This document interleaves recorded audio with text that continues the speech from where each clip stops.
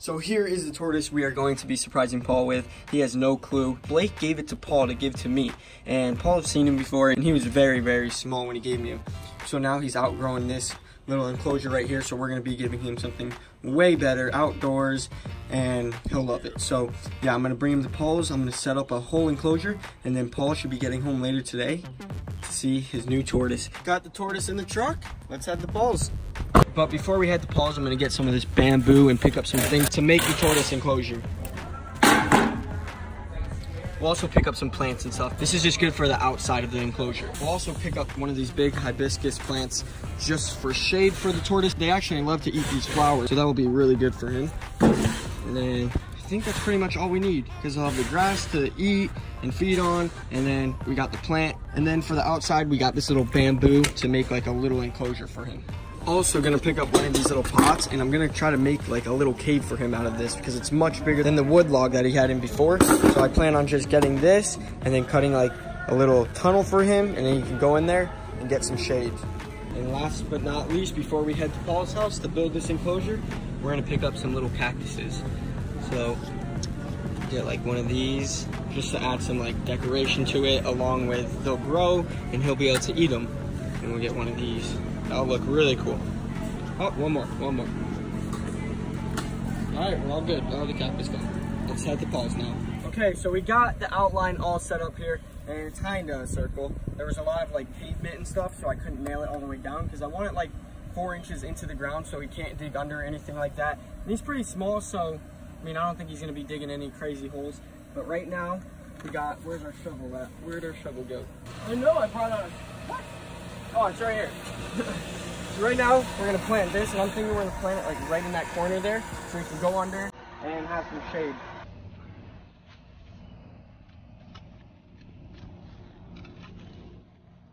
All right, we're making progress here.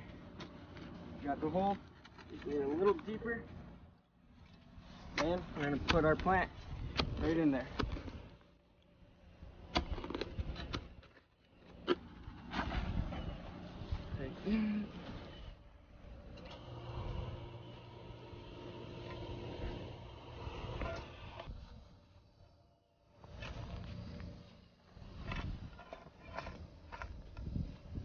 So our plant is now in.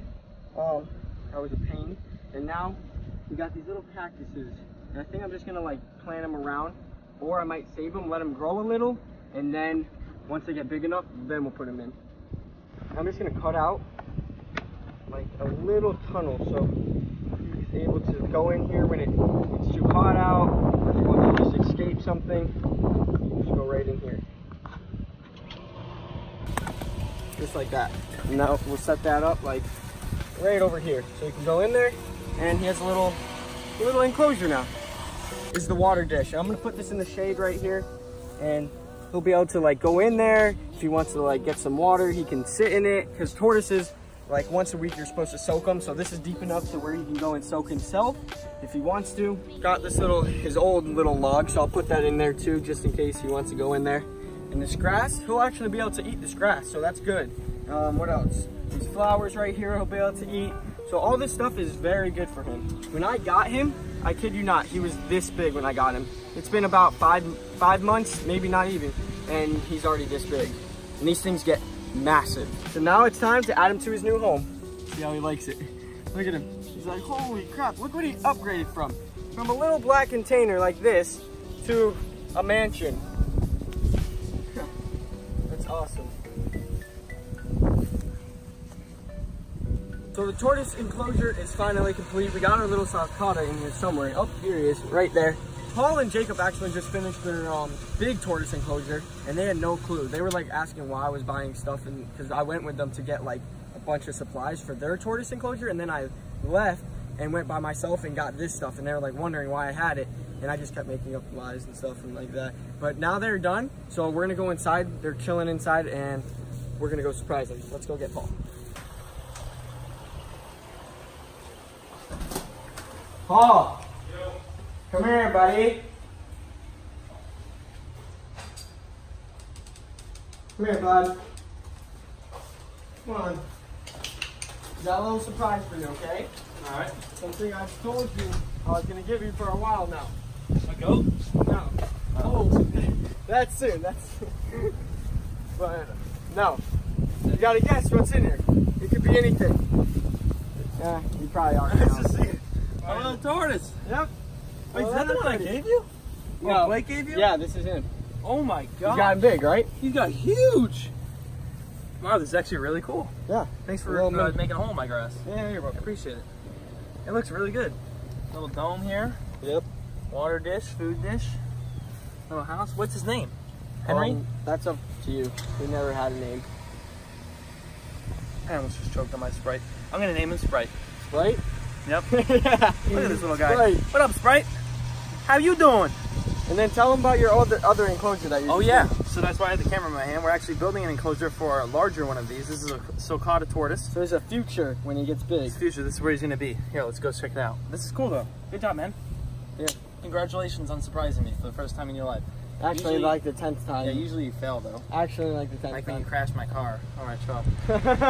What do you mean I failed? Alright guys, what's up? So today, Paul's actually in the shower right now. Me and Daniel are gonna pretend we crashed his car. We're gonna like place it in the woods kind of and make it look like we hit a tree or something. He isn't gonna know. And we're gonna say Daniel did it because Daniel actually doesn't have his license, so it's gonna make it more believable. So yeah, we're gonna get Paul's truck. I'm gonna go ask him right now.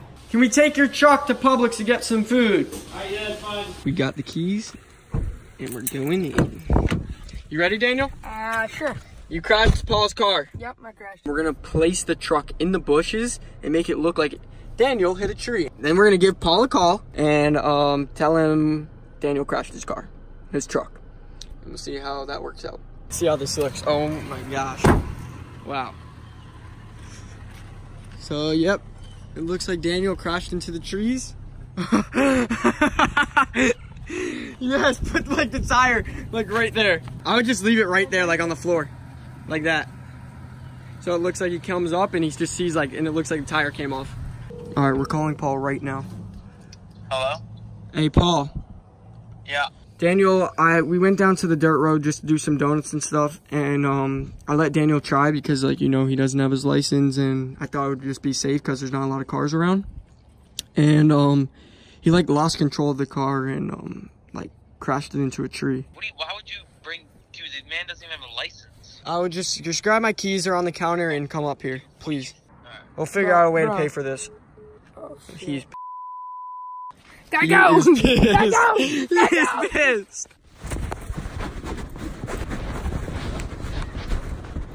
Oh, it was an accident. Because, listen, he was driving. Obviously, you know this is a dirt road.